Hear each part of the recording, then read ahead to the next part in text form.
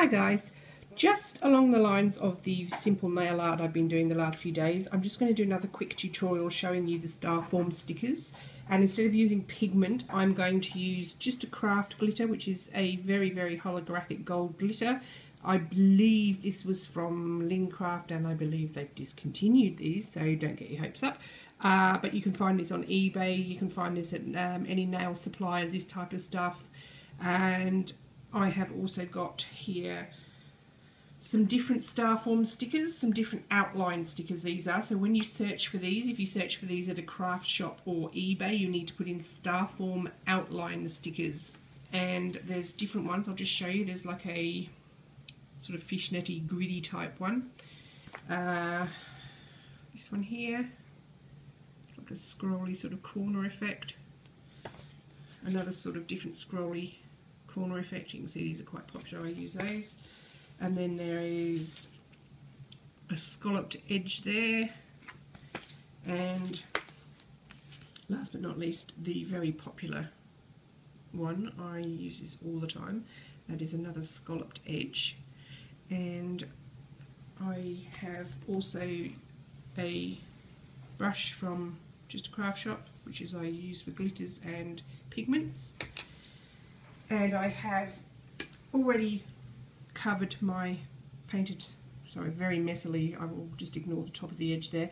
I have covered it in 2 coats of Fedora, and I will just find which sticker I'm going to use and I'll be right back.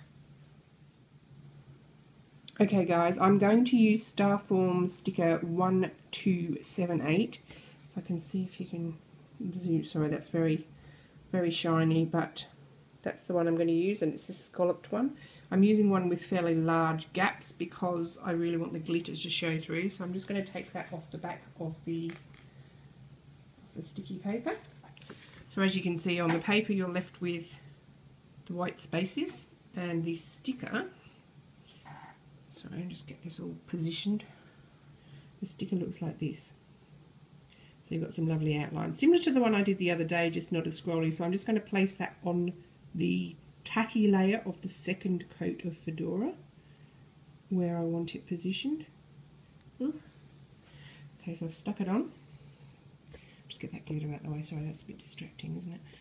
And then I'm going to lightly press it down with my side of my brush so I don't end up with fingerprints in the shellac.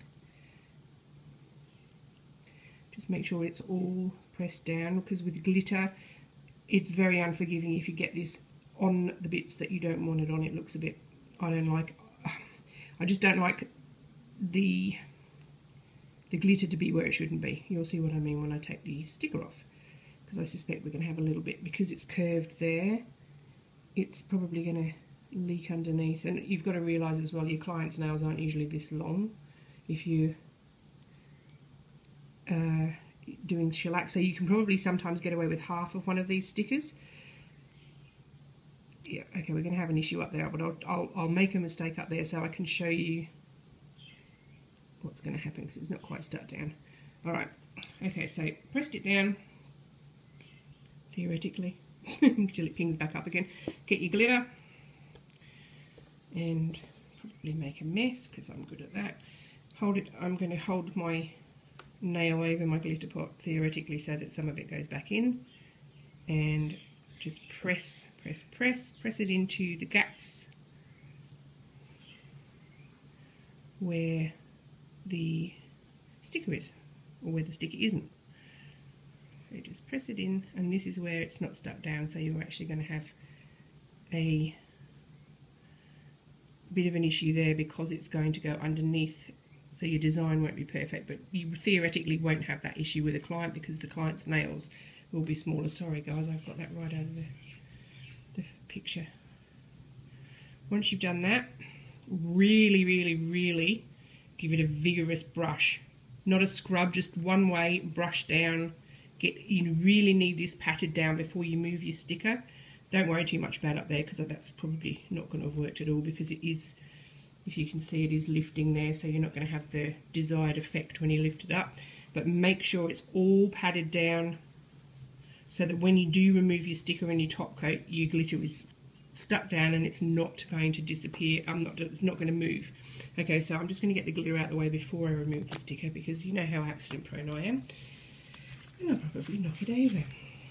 Ooh, that's very holographic. Okay, so let's remove the sticker, ta-da, and see what we get. Sorry, that's okay. So as I remove it, you are left with an absolutely gorgeous pattern, which isn't showing up too well. Well, it is, but sorry, I'm really waffling there. Okay, I'll stop waffling and I'll just clean this up and I'll be back in 1 second. Okay, so just ignore the enormous amount of glitter on the floor there, on the towel I should say, and see if I can zoom in. Okay, so that's the effect that you get. So when you remove the sticker, if you've pressed the glitter down well enough, there will be no glitter in the gaps and you will get this. I think this looks like a stained glass window, to be honest, because of the glitter that I've chosen. It just reminds me of that and the pattern. And then once you've done that, you get your top coat. Okay, so when you get your top coat, just to ensure that you don't get your glitter where you don't want it, just in case you haven't pressed it down as thoroughly as you could, float the brush over. So hold it almost parallel, put in a good amount on and float it across so that the glitter doesn't move into the gaps. And obviously I'm using an inordinate amount of top coat here because the colour pop is a lot bigger than a nail. But very, very gently just float it down the nail. And as you can see, I've patted that down very well so none of the glitter is moving into the gaps. And the only issue that we had with this was at the top where the sticker didn't actually cover. Let me see if I can point to it. Just up here where it looks a bit splodgy, there should have been another line, but that will only happen when you don't press it down properly enough, or well enough. That made perfect sense, didn't it? Okay guys, so I'm just going to pop that in the lamp for 2 minutes and I'll be back. Okay guys, it's been in the lamp for 2 minutes. I've removed the inhibition layer and as you can see you get this stunning, I guess it is a stained glass window type of thing. You get this gorgeous pattern. You can use glitter, you can use pigments, you can use eyeshadows, and you don't have to use Starform stickers. You just need a sticker that obviously leaves the pattern like that. So a hollow and an outline sticker is perfect. Any scrapbooking store would probably carry these, any craft store. Really, really easy. My clients absolutely love this type of thing. I do it on fingers and I do it on toes. And it's just such a simple nail art. If you can't hand paint and you can't stamp, this is another great option for you. Okay guys, so I hope this is of some use to you. If you like the video, please give me a thumbs up, and if you haven't subscribed, please do so. Okay, thank you. Bye.